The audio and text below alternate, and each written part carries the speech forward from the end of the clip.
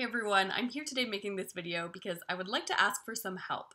So we have the March of the Mammoths readathon starting in only a few days on March 1st, and I still haven't fully decided which 800 plus page books I would like to commit to reading throughout the whole month.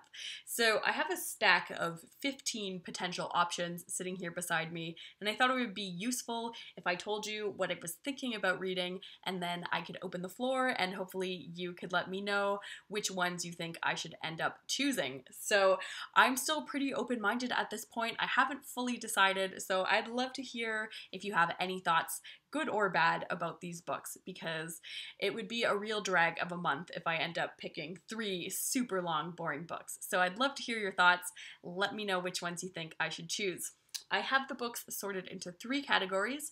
So we've got some classics, some contemporary books, and some nonfiction options as well. So let's get started with the classics. So I know the whole point of this readathon is to pick up long and intimidating books on your shelf, but this first one that I'm going to talk about is one that scares me because it just seems obscenely long, and that is Three Kingdoms. This is a Chinese classic attributed to Luo Guangzong, and this version has been translated into English by Moss Roberts.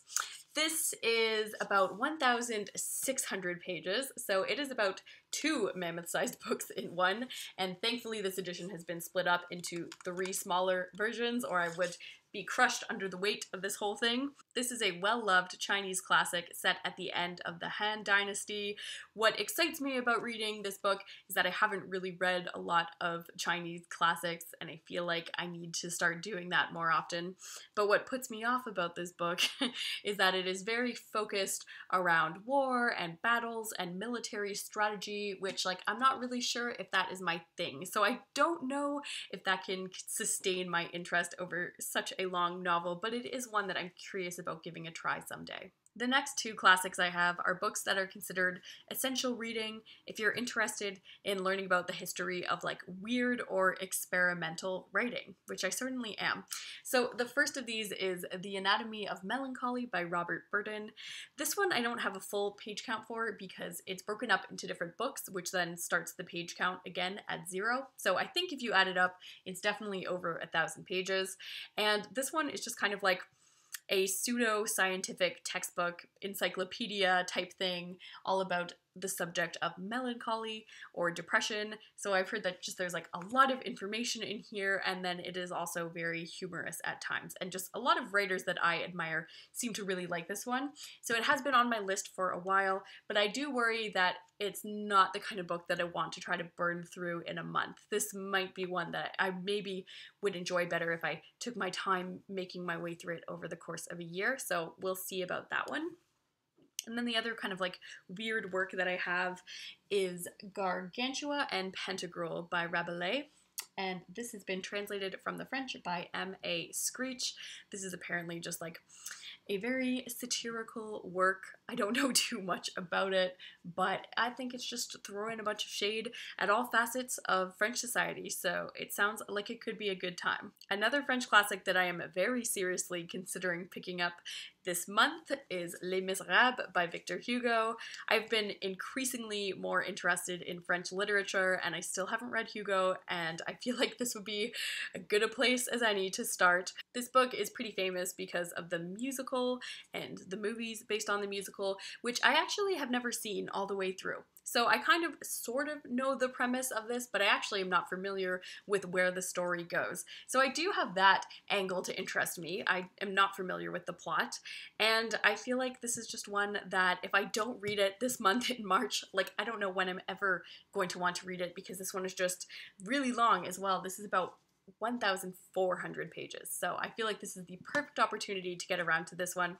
And most people who I've talked to that have finished this one seem to have favorable impressions, so I'm hoping that this could be a good choice. But let me know if you feel otherwise. I've also got 2 Victorian classics that I'm considering reading.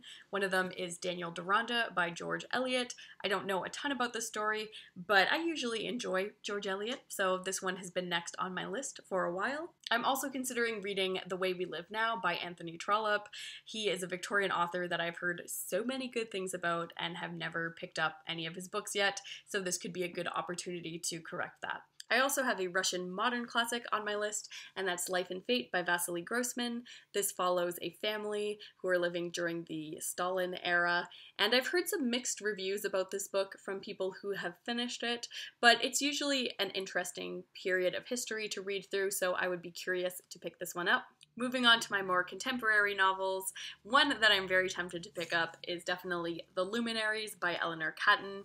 This won the Man Booker Prize in 2013, and I read the first chapter when I did a try a chapter tag back in August, and I have been thinking about this book ever since. I was really impressed with the first chapter, and I liked the writing style, and I got pretty sucked into the story, so it has been a book that I've wanted to return to ever since, so I am strongly interested in reading this one. Another strong contender is a true novel by Minae Mizumura. This is a Japanese novel that I've heard is some kind of retelling of Wuthering Heights that has me so intrigued. I love Wuthering Heights, and I've been wanting to read this book for a few years, so this could be a great opportunity to finally commit to reading it. Another Japanese novel that I have as an option is 1Q84 by Haruki Murakami. I would love to hear your thoughts on this one. I'm a bit on the fence about it because I don't really know if Murakami's style would really hold up in a novel that's over 1,000 pages in length. I wonder if I would grow tired of his style. It might be best in kind of shorter, more sustained bursts. Although my favorite is The Wind-Up Bird Chronicle, which is around 500 pages. So I'd love to know what you think about this one. Is this one of his best works, or is this one that I should maybe save to near the end of reading through Murakami? Next up, I have two books by American authors. One of them is Europe Central by William T. Vollmann. William Vollmann is one of those writers that's famous for writing a ridiculous amount of books that are quite often long and difficult. In fact, I own a few mammoth-sized books by him, so I need to get going on that. Europe Central is one of his more popular books. It won the National Book Award, and it's set during World War II, and you spend some time in Nazi Germany and some time in Soviet Russia. And I don't always jump to read books set during World War II. It's not always my favorite time period, but I do trust Vollmann as a writer. I think he would have a very interesting take on this history, and I do know that the Russian sections follow the life of Dmitri Shostakovich, so I'm always happy to read about composers. Then I have Underworld by DeLillo. This is kind of just like a long, classic postmodern American work, and honestly, I've read 3 books now by DeLillo, and none of them have really blown me out of the water, so I'm not sure that I'm like enthusiastic about his style enough to want to commit to reading a book this long by him.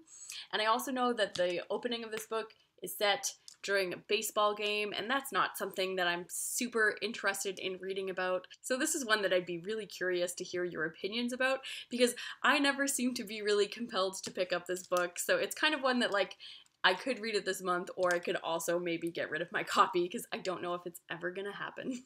And lastly, there are 3 nonfiction books that I'm considering for this readathon.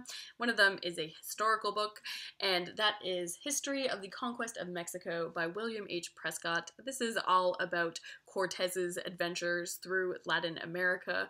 I'm always interested in learning more about colonialism, and I have studied it more in a Canadian context, so I would like to learn more about what happened in other parts of the Americas. I feel like this book is going to be depressing and is going to make me angry, but I think it's important history to learn. Then I have this massive biography of the Brontes by Juliet Barker. This is one I've wanted to pick up for so long. I love the writings of the Brontes sisters, and I'd love to know more about their life and their relationships with each other. It would be so fascinating. I always feel kind of guilty about wanting to read this book because it's going to take so much time, and I feel like in that time I could learn more about like entire subjects or like, you know, important history, but instead I'm kind of dedicating it to like these like 3 writers who we don't really know a ton about. But anyway, I do want to read this one, so this is definitely in the running for March. And then lastly, my wild card is this one, the novel A Biography by Michael Schmidt. This is a book that just kind of takes you through the history of how like the novel has changed and developed and goes through a certain few novels in particular. I don't know if this is one that I want to blitz through in a month or if it's best spacing out over time. I feel like I will want to read most of the novels that Schmidt will focus on in this book, so maybe it's not the best choice for this readathon, but I have been wanting to dive into this one for a few years now. So that's it for my list of potential options for books I want to read during the month of March. Please let me know any of your feedback. Are there any of these books that you think I should read or ones that you think I should avoid? I would love to hear your opinions, and I will get back to you on March 1st when I have decided which ones I'm going to be picking up. Thanks for watching, and I'll see you in March.